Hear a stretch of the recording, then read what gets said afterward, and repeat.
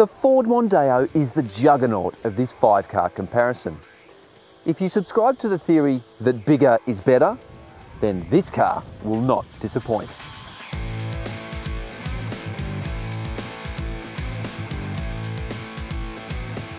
The front-drive Ford Mondeo is propelled by a 2-litre turbo petrol engine that's nothing if not smooth. But the car's weight blunts its performance, especially with 4 adults in the car. The 6-speed dual-clutch automatic transmission is a diligent operator. It allows the car to lope along at freeway speeds. But when you need to hustle, the Mondeo drinks like a fish. It was one of the worst cars in terms of fuel efficiency. The Ford was also the least engaging in a dynamic sense. The steering felt vague and lifeless, and sightlines were average due to the steeply angled windscreens and narrow windows. But to its credit, it had the best ride comfort and one of the quietest cabins of the lot. The view from the driver's seat is pretty schmick, with a large digital instrument panel that gives the car a high-tech feel.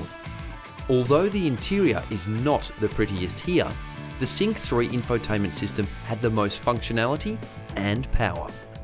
Almost as big as a Ford Falcon, the Mondeo had loads of room for all occupants.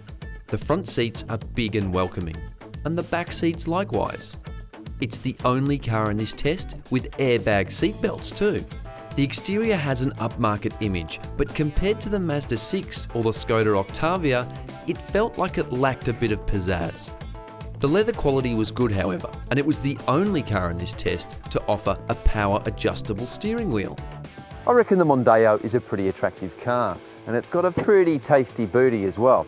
It's the only model with a powered tailgate, and I like the fact it hinges up here in the roof. It's technically a liftback, but what that does is make this large boot so much more accessible. Better yet, you've got a flat bumper here, so you don't have to haul big heavy things over a lip. That's cool.